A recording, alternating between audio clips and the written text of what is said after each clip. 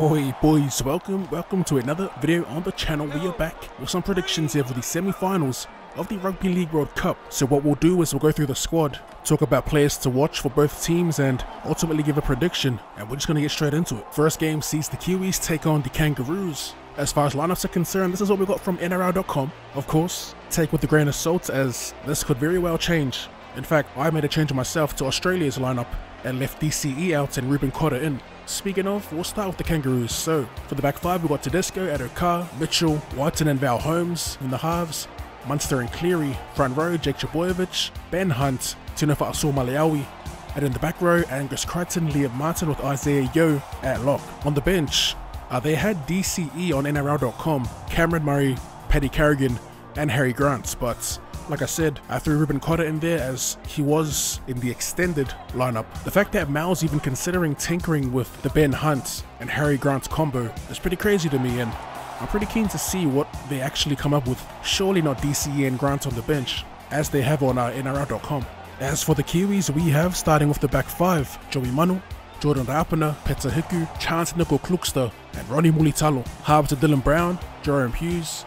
In the forward pack, we got Jesse Bromwich, Brandon Smith, James Fisher-Harris in the front row, back row, Kenny Bromwich, Big Nelson Asafa Solomona, Joseph Tapine at lock. The Kiwis bench consists of Isaiah Papali'i, Kieran Foran, Brighton Nakota, and Isaac Liu. As for players to watch for both teams, we'll start with the Kangaroos. My number one guy to watch here is Nathan Cleary. Actually, first I want to say what I'm looking forward to the most for every game I watch pretty much is the battle between the forward pack. But other than that, I'm keen to see how Nathan Cleary can put a stamp on this game, because the battle between the forwards is going to be hectic.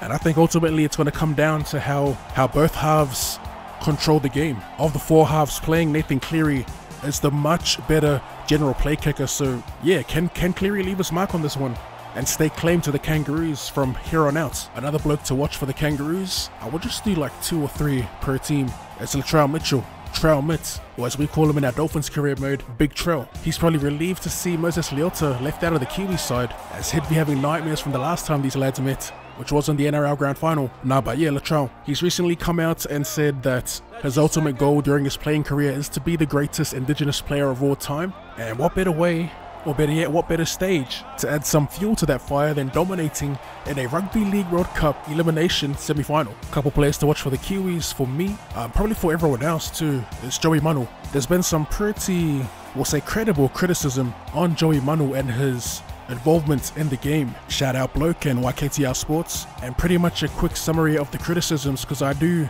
tend to agree, is that he basically tends to overplay his hand. Like, yeah, he does put numbers on the board, but what I've found is that his high involvement does seem to mess with the flow of a team. We've seen it with the Sydney Roosters as well. So what I'm hoping to see from Joey this game is a little more calculated when it comes to inserting himself into the game. Part of that responsibility does come down to other members of the spine, in particular their main playmakers, being more assertive themselves, and maybe tell Joey to pump the brakes a bit. We saw something like this with the Rabbitohs. I think it was Damien Cook being mic'd up at his interactions with Latrell Mitchell. So yeah, pretty much Joey Manu and Jerome Hughes, hoping Jerome Hughes can take control. Another player to watch for me is Joey Tapine. The Kiwis are going to need him to be at his disruptive best, you know, those tough carries and offload. I mean, yeah, they got a massive, powerful forward pack, but Aussie, they've got some certified tree choppers in their side. JKT, he could tackle those middles for 160 minutes straight if he has to.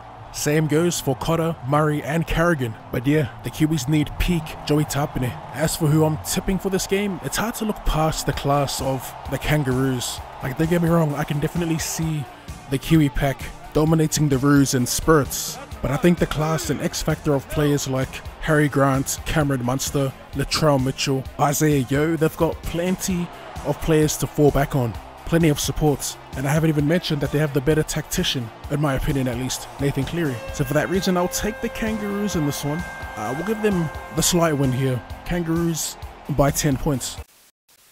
And for the second game of the semi-finals, we have the rematch, baby. We've got the hosts, England, taking on Toa Samoa. So for the lineup, there's actually no teams on NRL.com, but I went ahead and chucked on last week's teams for both sides, which will most likely be the case unless there's forced changes. They would have been for Samoa, but Junior Paulo had his suspension, what's the term here, overturned? and he's free to play, baby, so no dramas. As for the lineup, starting with England, we have Sam Tompkins, Tom Mackinson, Callum Watkins, Herbie Farnworth, and Dominic Young to round off the back five. In the halves, Jack Welsby, George Williams, absolute weapons. Front row, Tom Burgess, Mike McCurran, Chris Hill. Back row, Elliot Whitehead, John Bateman, with Victor Radley at lock. Apologies for the typo, I'll try and have that fixed in post. On the bench, they have Knowles, Lees, Cooper, and McMeekin. For Toa Samoa, starting with their back five, we have Joseph Sua'ali'i, Taylor May, Steve Crichton, Tim Lafai, and Brian To'o. In the halves, Jerome Luai, Anthony Milford, Junior Paulo, Danny Levy, Royce Hunt in the front row, Lingi Sao, Jaden Sua, and Oregon Galfusi in the back row. And that bench, Josh Babali'i, Kauma Tuilangi, Martin Ta'upa'u, and Chanel Harris Tavita. I guess we'll just jump into players to watch, and we'll start off with the Samoans. For me, it's Junior Paulo and Royce Hunt.